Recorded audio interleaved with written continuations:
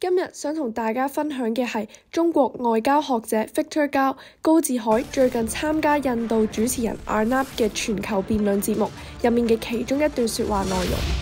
Yeah, I listened very carefully to what the American panelist said just now. Allow me to mention several things. The U.S. opposition to Nord Stream 2 started way before February the 24th, 2022.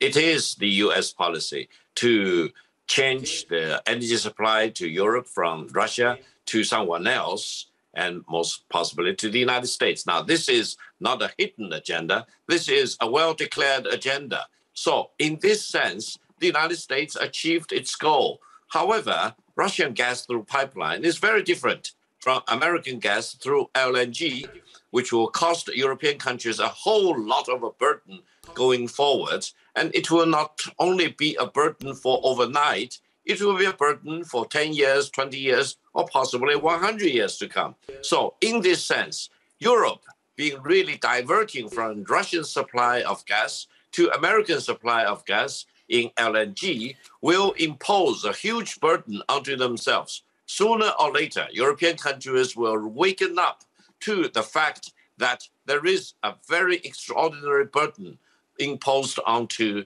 the European countries. Secondly, in the world of today, it is a multilateral world. This is not a unilateral world dictated by the United States. If the United States wants to dictate this, it will collapse eventually. Now, talking about isolating Russia, only about 30 countries are imposing sanctions against Russia.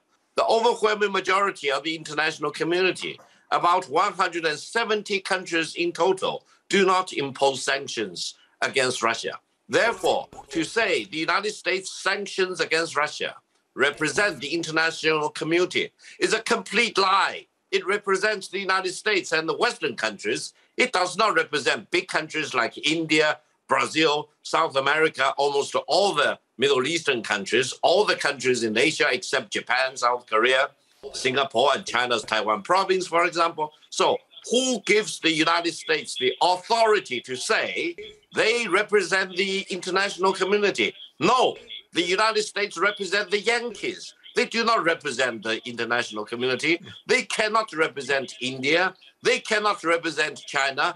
And they cannot force China and India onto the bandwagon unleashed by the United States against Russia.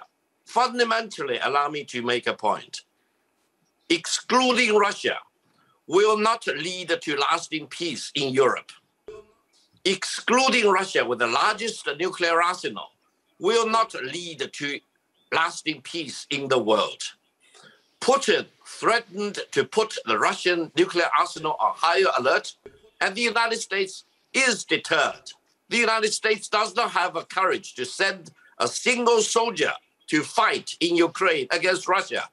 Do you think this indicates that the United States does not care for Russia's leading role in the world in terms of military power? No, they are not telling the truth to the world. The United States and NATO are deterred by the threat of President Putin and Russia. Why?